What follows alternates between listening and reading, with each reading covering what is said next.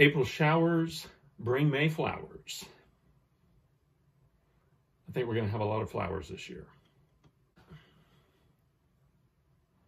I want to start today by sharing something that has personally blessed me. You know, it was only a few weeks ago we had people in our congregation who helped us in coming up with various ways and ideas that we can minister to the community at large. And in fact, the charge that I gave many of you just a few weeks back was, let's not let our pandemic go to waste.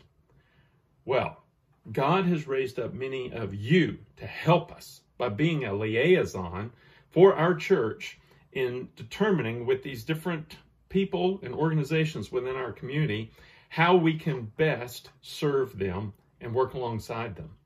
So we've come up with people that are going to help us with Tree of Life, hospitals and first responders, Town of Percival needs, the Fusion Ministry. That's one in particular that helps out people that are dealing with foster homes and foster children. The Loudon Abused Women's Shelter, and Mobile Hope of Loudon, which is a ministry towards the disadvantaged youth. So many different areas that we've got to be able to minister to.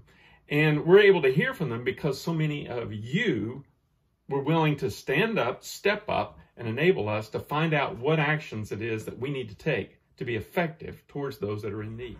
Now that's some of our local efforts. Our World Missions team has also been working to spearhead an effort to contact every single one of our missionaries to try and find out from them what some of the needs are that they have, so that maybe there are ways and things that we can do here through our church in order to help them out there. So I'm still a firm believer, because I know God's word lets us know this. He wants to use his church to make a difference and to show the gospel and to show love, as well as to speak the gospel and to speak about love. And you're responding. And that is just so encouraging.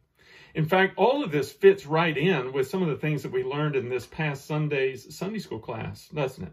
When we were reminded of how Jesus prepared his disciples, that they were about to face a radical time of change. And Jesus' command to them, love one another.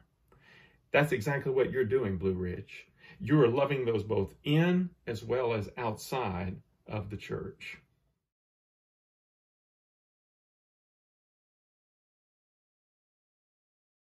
We're going to do this on the first day that our church worship service is live. You might ask, why when we're live? Well, because the Lord's Supper isn't really meant to be only a family event. You know, over the years, we've seen and talked to many who have used this sort of at-home communion, and there's a problem with that because it leaves people ostracized from the church body. We don't want to do that because the Lord's table isn't just a family event. A family meal does that. The Lord's Supper is a church-wide community event and a celebration. And it includes multiple families gathering together. So it's a church event. Well, one might say we're gathered. I mean, that's what we're doing on Sunday, even though it is electronically. And while that's true, I mean, there's something different about the worship service being whenever we do it on Sunday and the Lord's Supper being something we do all together. I think it's meant to be live, not individual and not pre-recorded, but a time where we are doing this at the same time. So we are going to have our first communion service at our first live stream service. And on top of that, we're probably going to be having communion more frequently than just the last Sunday of the month. And that's due to the fact that, you know, as a church, we're going to be slowly streaming in physically as well as some streaming in digitally. But we think it's going to be important that as new faces continue to show after we've had such a long time of being away, it's going to enable each one as they come back in to get back into all that that meal symbolizes and proclaims.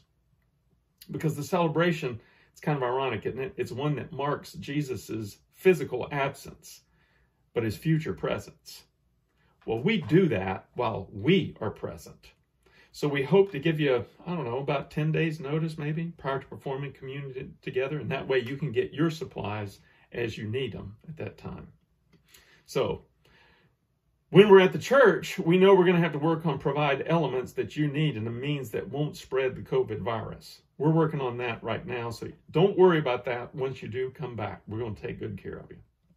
For now, let me just leave you with a verse that I read with somebody else today, and this comes to us from 1 Peter chapter 4. And I'm going to let this be both our prayer and admonition for us all this week, where Peter says, "The end of all things is near. Therefore, be of sound judgment and sober spirit for the purpose of prayer. Above all, keep fervent in your love for one another, because love covers a multitude of sins. Be hospitable to one another without complaint. As each one has received a special gift, employ it in serving one another as good stewards of the manifold grace of God. Whoever speaks is to do so as one who is speaking the utterances of God. Whoever serves is to do so as one who is serving by the strength which God supplies, so that in all things God may be glorified through Jesus Christ, to whom belongs the glory and dominion forever and ever. Amen." Blue Ridge, until this Sunday, this is Pastor Jack Unplugged saying, may God continue to bless and encourage and strengthen you all.